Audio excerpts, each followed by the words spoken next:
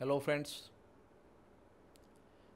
today we will have line balancing as our topic for discussion.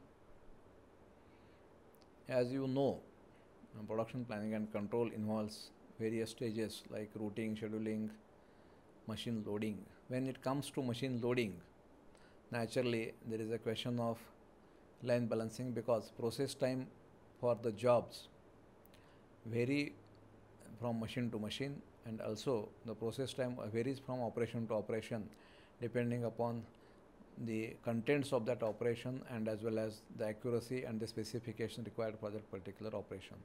Therefore, line balancing is a very important aspect mainly used in the mass production, and at the end of this line balancing session, all of you will understand what is the concept and method of line balancing, and at the same time you will be able to differentiate between balanced and unbalanced line. Okay, the contents are: what is the definition of line balancing, what is the concept of line balancing, methods of line balancing, balanced and unbalanced line, what are the typical features of balanced and unbalanced line, that we are going to discuss today. Line balancing, it is a simple means of balancing the production line or an assembly line. What that means probably will be clear to you in the next slide. We are explaining with a simple example. The main objective of the line balancing is to distribute the task evenly over the workstation so that idle time of the main and machine is minimized. Entire focus of all production systems or operation sequence is that we have to increase the profits of the organization by meeting customer demands, customer satisfaction, delivering all the required goods and services on time with the required quality and quantity and at the predetermined price. So therefore, any method of line balancing or any method of any other technique are ultimately aiming at optimum utilization of the available resources, and idle time or wastage should be as minimum as possible. Of course, line balancing is one of the attempts in that direction only. It aims at grouping the facilities and workers in an efficient pattern in order to obtain an optimum or most efficient balance of capacities and flow of a production, assembly or processes. It can be assembly line balancing or it can be a machine or process line balancing. Tasks are grouped so that their total time is preferably equal to or a little lesser than the time available at each workstation, and therefore try to reduce the idle time of the entire jobs. What that means? This means, now it is a very simple example. Suppose there are 3 workstations. Now what is the meaning of workstation? We will discuss first. Workstation is the group of various resources. It may be machine, it may be equipment, or it may be number of machines, or it may be machine plus some inspection table or machine plus quality checks. All that taken together, we are forming a small group of various resources and then calling it as a one workstation. It is a convenient method of making the groups of the available facilities so that amongst dividing that particular work into small workstations, we will be able to calculate the time required for each workstation, and thereby we are trying to aim at the time required for each workstation will be almost equal, if not exactly equal. We are trying to see almost equal, and this time is equal to the time required by the bottlenecking or time required for that particular resource which consumes highest time or the longest time. Now this is a simple example where there are 3 workstations, or for convenience we can make, for a moment you can think of three machines, machine number 1, 2, 3, and then for the process time for each of this is the machine number 1 is having 2 minutes, machine number 2 is having 5 minutes, and machine number 3 is having 3 minutes. And suppose I want 10 pieces of this at a regular production flow, then of course how that will be determined? Now the entire output of these 3 line machines will be dependent on only the bottlenecking, that is machine number 2, which is taking more time in terms of the processing. It takes 5 minutes, whereas machine number 1 and machine number 3 are taking 2 minutes and 3 minutes each. Now I have to balance this line.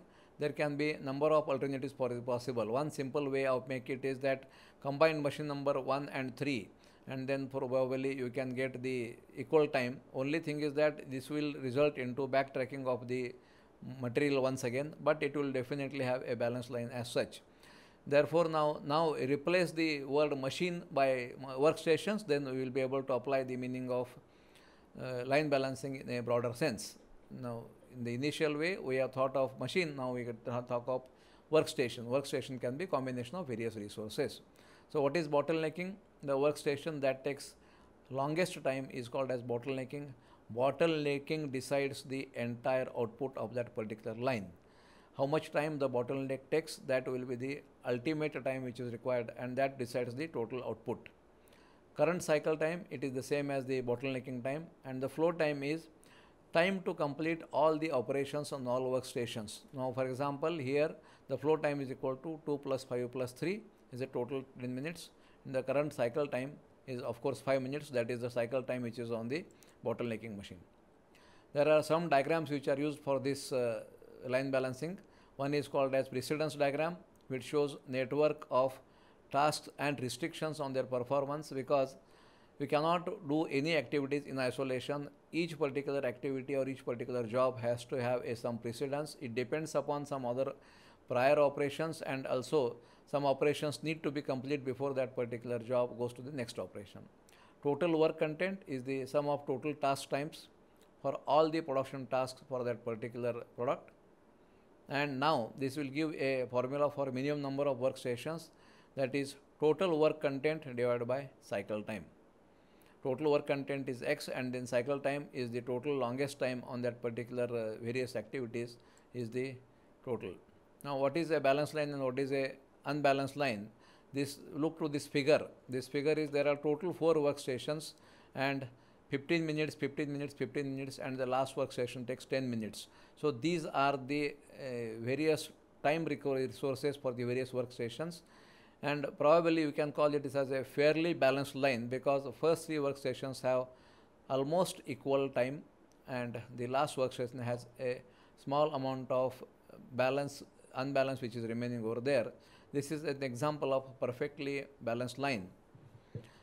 What are the benefits of this perfectly balanced line is that it promotes single piece production flow. Toyota production system has used this term as, and the same concept is also used to lean, is that it promotes single piece flow instead of a mass or batch.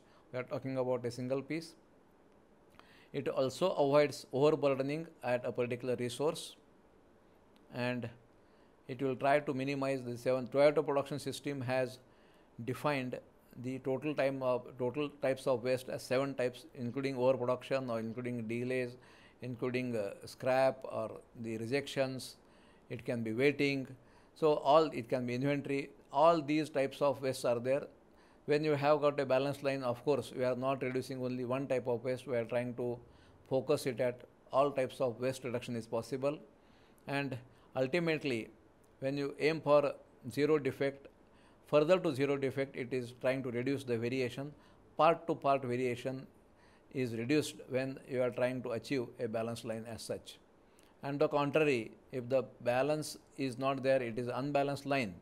Now, unbalanced line, this example is giving that first workstation takes 5 minutes, second workstation takes 25 minutes, the third workstation takes 15 minutes, and the last workstation takes 10 minutes. If you observe it over here, workstation number 2 is the constraint, which is the cycle time, which decides the entire flow of the output of this particular line. Now, if you just see over here is that since the workstation number 1 is having only a time of 5 minutes, process time of 5 minutes, and therefore at workstation 2 there is a heap of inventory waiting for the machine, and therefore naturally overproduction of workstation number 1 will definitely cause other types of waste. It also increases the inventory, but we have to think of some other alternatives, otherwise this will go on increasing. WIP will be definitely piled up before the constraint machine, is obvious phenomena. Now, if you look to the third case, it is again a different story, where the operator has to wait because this taking more time and the operator has no work to play. Therefore, he has to wait, and again it results into another type of waste, waiting for the job to be completed in the previous machine or previous workstation. Similarly, if you look at this here 10 minutes, again this the time required for this 15 minutes is more, and as compared to the last workstation which takes only 10 minutes, also here we'll see that the operator has to wait until operator at workstation number 3 completes all his operations. So this is a typical phenomena where we will see that it is resulting into all types of waste. It may be waiting, it may be inventory, it may be piling, waiting of the operator, waiting for the job, all these things. So unbalanced line has lot of disadvantages, lot of problems in terms of wastages, and in terms of wastage of resources, may be material, man or machine. In this case, we will find that there is a wastage of material and there is a wastage of in terms of inventory, in terms of waiting, not actually material waste as such, and there is also waiting of the operator and waiting of the machines sometimes. So that gives you the idea about balanced and unbalanced lines.